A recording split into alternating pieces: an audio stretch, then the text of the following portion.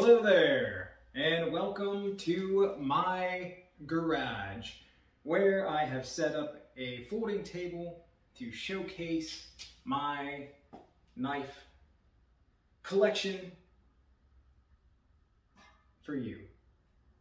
Not really laid out in any particular order, but I did try to keep different brands together just to show them all off. And to, give a little brief overview of them, but hopefully this won't take like 2 hours of your time or anything to see. First up over here is a Bowie knife that I got back in college. It is unbranded. It is, a Western style Bowie there, big old blade, wood handle, full tang, brass guard, stainless, made in Pakistan steel, dull as a butter knife. I don't think I've ever actually used this knife. The sheath is pretty terrible, but back then I did not know anything about knives, and I bought this at a local fair.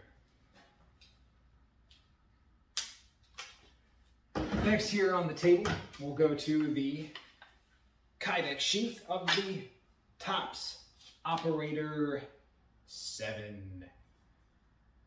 This is a nice knife. Combat knife, survival knife, whatever you want it to be kind of knife.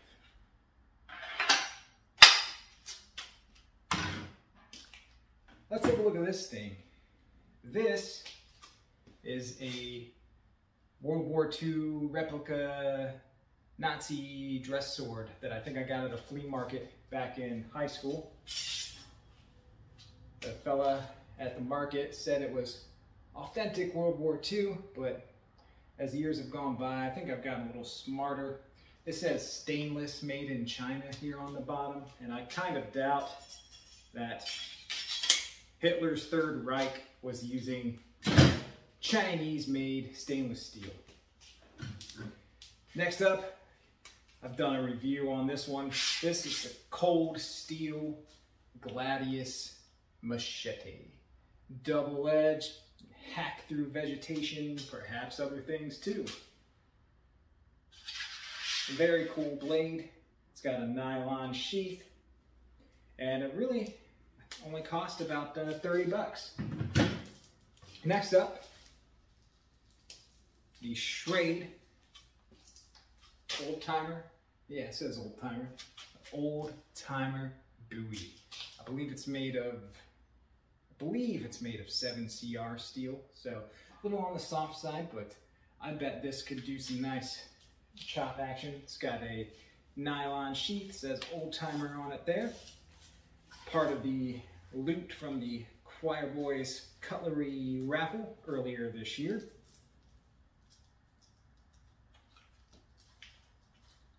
And let me get that button. Yeah. Stinking snap. All right, next, one of the crown jewels.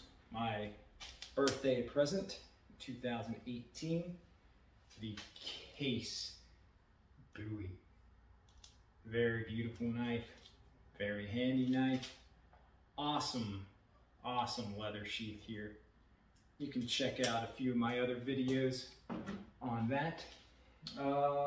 Let's keep going with the case selection. I have several pocket folders here.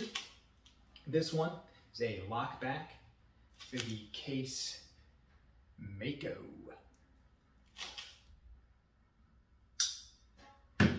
Next up, the Case Dave Canterbury Signature Edition. Folding Hunter. Got stone-washed CV blades. 2 blades there, a skinny blade and a clipped point. About 4 inches in length. Next, we got the Case Copper Lock. Very cool clip point blade shape there. If you can make it out, I know I'm a little bit further away, but I wanted to get the whole table into the shot.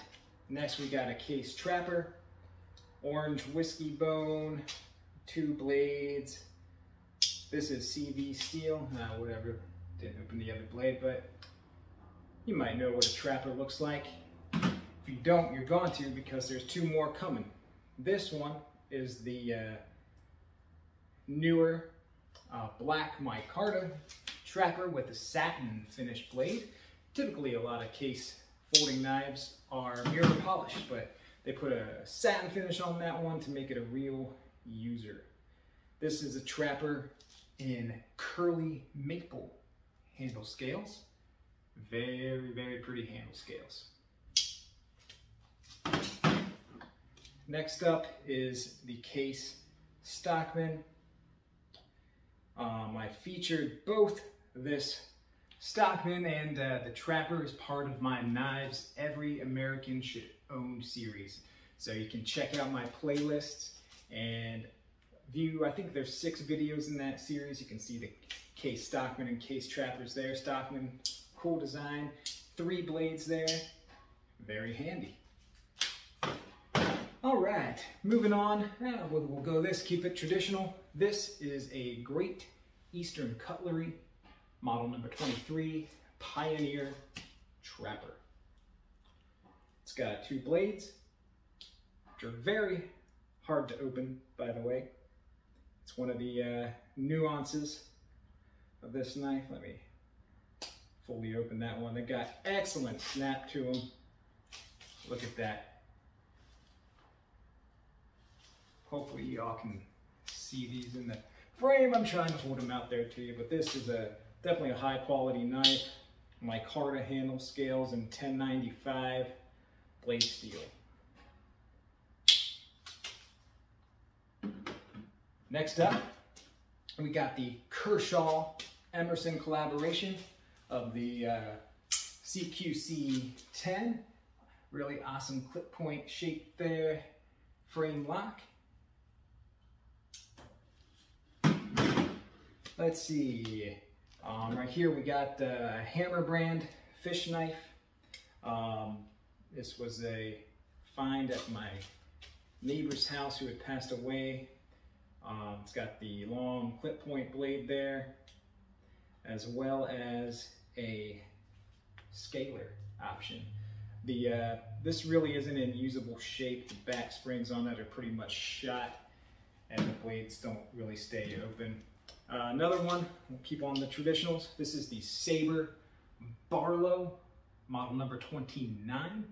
Very cool knife. Love the saw cut bone handles there. Cool blade shape, and I've got it razor sharp. Next up, very cool knife. This is the BPS Bushcraft. Awesome leather sheath. Beautiful walnut handle, mirror polished 1066 high carbon steel. Scandinavian grind. This is kind of the bush lore pattern of knife. Very popular in the bushcraft world, especially with a feller from the UK named Ray Mears. What else we got here? Let's go with the Cold Steel Spartan. Very cool knife. This and the next one here, the Cold Steel Ultimate Hunter. Gifts from my brother of the blade, Scab, over at Choir Boys Cutlery. Very thankful for those. Both were kind of unexpected. He sent me some knives to review and offered to let me keep a couple. Let's see, next here we got my Winkler field knife. Such a cool blade. Love this knife. Very interesting sheath as well. It's kind of a leather wrapped Kydex and metal belt clip, and also a plastic kind of belt option there too. Next we got the Kilimanjaro Winkler designed flipper knife. Excellent, excellent EDC knife here. Carry this one quite frequently. Right here we got some cheapo John Wayne collectible knife. show that there. Right next, you've seen this one recently, the SOG Seal XR, a monster of a folding knife and one of my absolute favorite knives. Such a cool knife. Another one from SOG here. This is the Ace, marketed as an outdoor knife. You got like just under a 4-inch blade there. Very comfortable rubberized handle with like some scallop grooves. Finger grip, you can even choke up a little bit there. It's got a plastic sheath and this kind of line cutter slot that SOG likes to put on quite a bit of their knife models. One last little SOG here, some miniature little Tanto blade there. It's kind of cool for what it is. It's called the Micon 2. Here, similar size knife, made in the USA. Gerber, I believe it's called the Model 17, or no, I think it's called the US1. Small little knife made of their 420HC that Gerber uses quite a bit. Can come in handy. Next up, we got a couple fillet knives here. This one, found in my neighbor's house, nice wood handle. It's really kind of thin plastic sheath, but that's okay. Really love the wood handle, and I've sharpened this up, got that razor sharp, and it's ready to go process some fish. Next up is a Berkley brand fillet knife. Got finger grooves there. I think this one could use some sharpening. All right, moving on, we got this little clip point lock bat with a crocodile on the handle scales. Neat little knife that I bought when I was in Peru many years ago. Next up is the Victorinox Swiss Army Fieldmaster. I did a brief video on this once. Thought this was the best model of the Swiss Army knife for me, as it's got a lot of different options that I like, especially scissors. Gotta have scissors on my Swiss Army knife. Next here we got a multi-tool. What is the brand? Vitorold Tool Supply. It's got a bunch of different features, including a hammer here on the end and an axe. Check it out, an axe on your multi-tool. I don't think I've chopped anything with this yet, but I have used the tools inside for a few projects. Got that for Christmas a couple years ago, I think. All right, let's go to the Buck brand. If you watch this channel, you know I really like the Buck brand. Here is the 110 LT model, the 110 Slim Select, the classic Buck Model 110,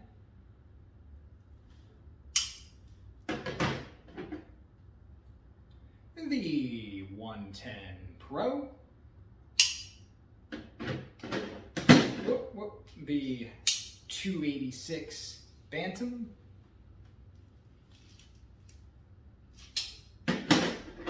this one is pretty neat. This is, I believe, called the Ascend LT Model 715, which was, I think, a Walmart exclusive that is now discontinued, as far as I know. Very interesting blade shape there, almost like a Persian style blade. Next to the Buck is the 722 Spitfire. Very great EDC knife. Cool blade shape here.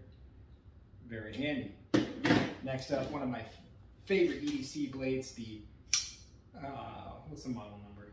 841, the Sprint Pro Burlap micarta scales. Into some Buck fixed blades. This is Another one of my favorites, the 104 Compadre, Micarta Scales 5160 steel. Awesome, awesome knife. Another, the 656 Large Pursuit. Very, very cool blade shape on this. My favorite part of this knife. Love the blade on that. Nice little recurve drop point. Very good thickness, in my opinion. And last of the bucks here, the 119 Special. Classic. The black phenolic handle, the 420 HC steel. Nice, nice clip point blade.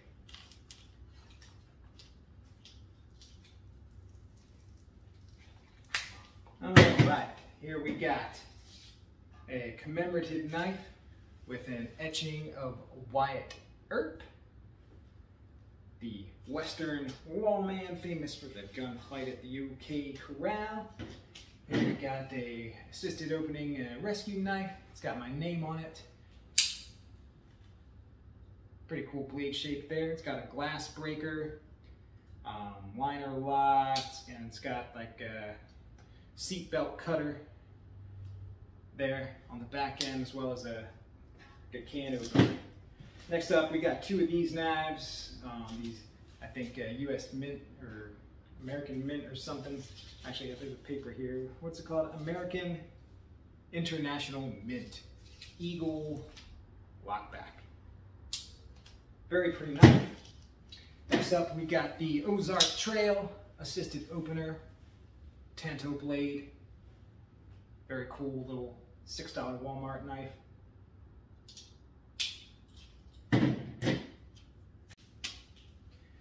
Next up, another Walmart Ozark Trail knife. I really like this design. Nice kind of drop point. I guess you could call it a hunter. Has a hard plastic sheath, belt clip. Very nice little knife. They sold these for $5. Oh, look out! Sold those for $5 a couple years ago, and I just really liked it. So I picked one up.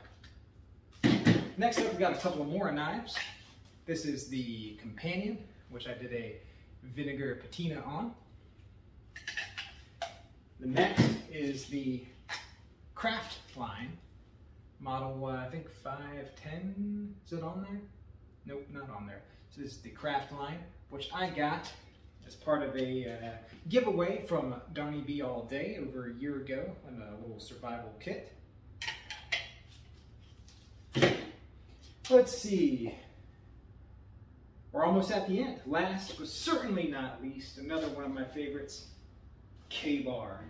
We'll start off with the classic, the USMC fighting utility knife, full leather stacked handle, 7-inch 1095 Crowvan steel blade. Love that knife. Here's its more modernized version with the hard plastic sheath, Kraton, also known as rubber handle. Handle a little bit shorter on this one, but blade length is that same 7-inch 1095 Crowvan steel.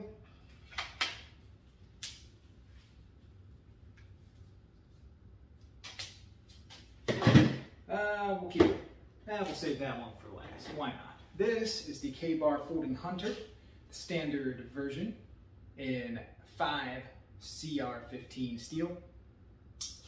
Next was the exclusive Smoky Mountain Knife Works version with D2 steel. So definitely a good upgrade there. Next Ka-Bar. This one doesn't really get a lot of press, but it's a really cool knife. This is the Jesse Yaros. He's a custom knife maker. He does some designs with Ka-Bar. It's a flipper knife. Os 8 spear point blade, titanium frame lock, tan G10 on this side. This is a really nice EDC blade. It's got a great blade shape too, a little jimping there for cuts. Definitely recommend it if you want a knife like that. Next is the Ka-Bar Bob Dozer designed folding hunter. 3-inch blade. This is made of D2 steel. There's also cheaper versions available in AUS 8 steel. Everybody seems to really like this knife design. Next is another knife that doesn't get a lot of press, the Ka-Bar Mule. It is a very big folder, big handle. I don't know what it's made of. Probably glass reinforced nylon with some rubber inlays, and an AUS 8 steel blade, deep rad pocket clip, or as you saw, it came in a belt sheath, nylon belt sheath too. I believe it's designed for first responders and tactical use kind of knife. And last but not least is the BK2, which I've upgraded to my Carta handle scales on. 5-inch long, 1/4-inch thick blade. Actually, this is the BK22 model. Different than the BK2 because of this sheath. The BK2 has a plastic molded sheath, whereas the 22, it's the same exact knife. It actually says BK2 on it. You probably can't see that, but believe me, it does. It comes with the nylon sheath like all of the other knives in the Becker fixed blade series, or most of them anyway. The 18 comes with the plastic molded sheath like the 2.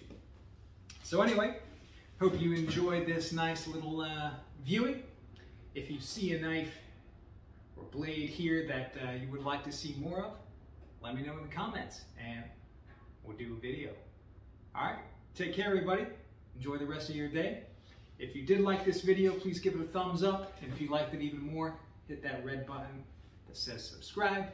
I try to do a lot of exploring and adventures and hikes in the woods. And of course, take a trusty blade along on those trips because you never know when you might need one. Bye now.